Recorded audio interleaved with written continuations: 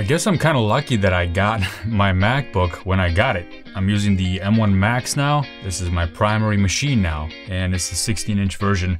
Let's see if I wanted one right now, when would it arrive? So here's MacBook Pro. Let's go with 14 and 16-inch, and this is the one I got, 10 core 32 select. All right, I got the 64 and I stayed with 1 terabyte. Wow, February 18th.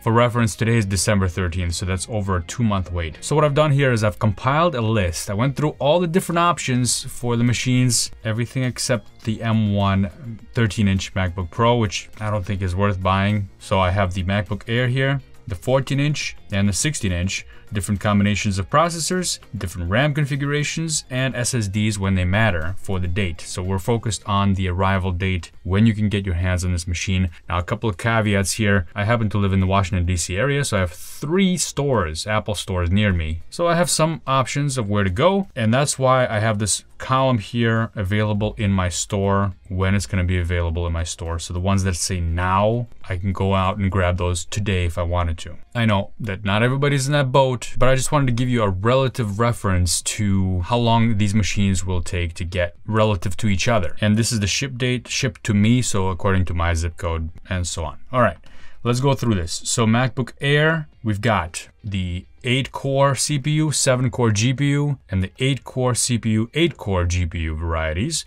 And yeah, they are a little bit different price-wise, but the ship date is pretty much the same, very close to each other. The difference here is the RAM. Do you want 8 gigabytes or do you want 16? But all of them are pretty close. You know, within a couple weeks, you're gonna have this machine. So if you really were desperate and you needed a machine and you needed to pay a very low price for it, 999 bucks, you can get that right now. By the way, right on Apple's website, it says you can get that for $899. Let's see, I think it's on the home page. Well, you gotta go to the homepage of the MacBook Air. There it is. MacBook Air started for $899 in our education store. 100 bucks off, why wouldn't you do that? You probably have to meet some criteria for having an education discount. Check that out. That's a pretty good deal. Now, December 28th is not that far off for the 16 gigabyte versions. It's not gonna be here before Christmas, if that's when you need it by, but it's pretty close. The 14-inch variety comes in multiple different configurations, the most different configurations. You got the Pro, 814 is the lowest it can go. By the way, the 16-inch, you cannot get that in 814 configuration or 8 CPU, 14 GPU, only the 14-inch. And that's the model that I actually had here and I was testing it. So if you want to see some of the videos of my 14-inch versus the other machines that I was doing, that's the model I was testing.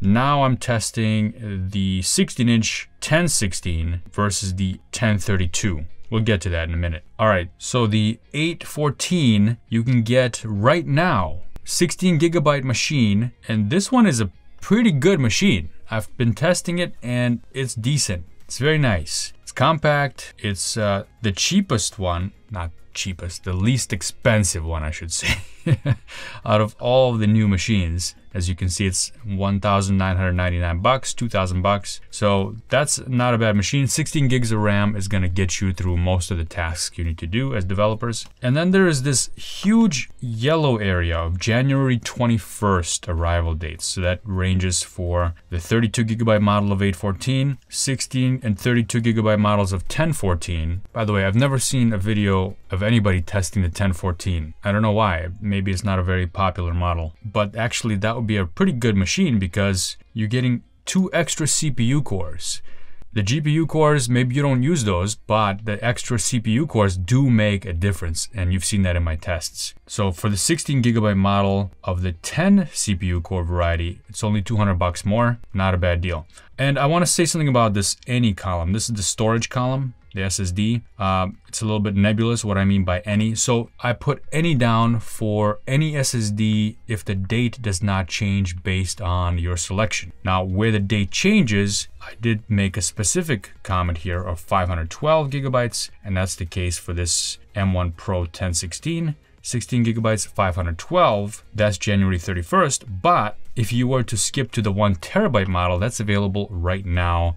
And even the shipment date is sooner. So that's pretty cool. And then you got to fork out the extra $300 for the extra 2 GPU cores if you want it right now. Okay, moving on. Here's another nebulous region for the 1016 32GB machines. And I don't know, I split this one up into 512 and 1 TB plus as well, just to give you some price examples, but they're all January 21st over there. Now we're getting into the Macs. So 14-inch Macs machines are gonna be hard to get. And I'm not sure if that's because the demand is lower for them, so they're not making as many and shipping as many, or because their demand is so high that they can't keep up. But right now, if you wanted to get a 14-inch M1 Max machine, the one that's pretty approachable and it's not gonna make you wait forever is this one right here, January 21st, which is still more than a month away, but it's not like February 18th for the 1024 64GB variety or the 1032 64GB variety. February 18th is more than 2 months away now. All right, now let's get into the 16-inch machines. These have less configurations available. They do have the Pro and the Max, but they don't go down with the Pro to 1014 or 814. They go down to 1016.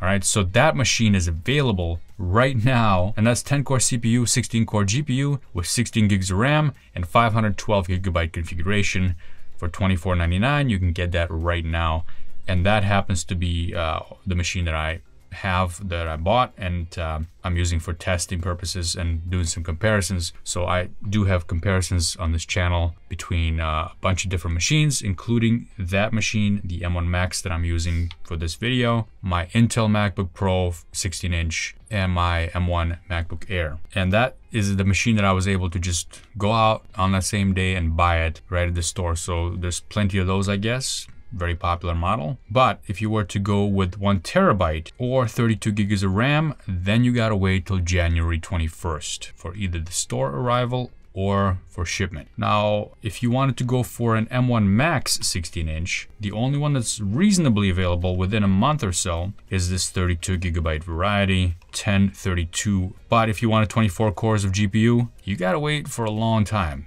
till February. And this is the machine that I'm currently on. This is the 1032 64GB variety. Any of those machines is gonna be February 18th, so the longest wait possible. So if you are looking for a machine before the holidays, this is kind of what we're dealing with now.